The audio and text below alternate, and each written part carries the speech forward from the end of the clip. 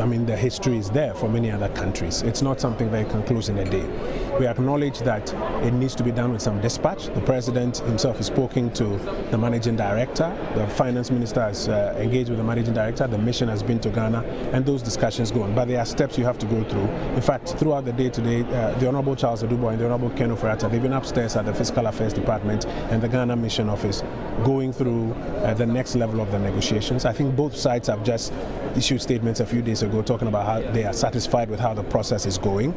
So I think at this stage what we need to do is to ensure that the kind of data and scenarios that need to be modeled are made available with dispatch and are modeled and are accepted by both sides so that we can reach the timelines we are looking for as quickly as possible. So what are the next steps? These negotiations are set in a particular model with various benchmarks that must be met. They just finished their mission to Accra. They'll be coming back again, I think, in a couple of months' time.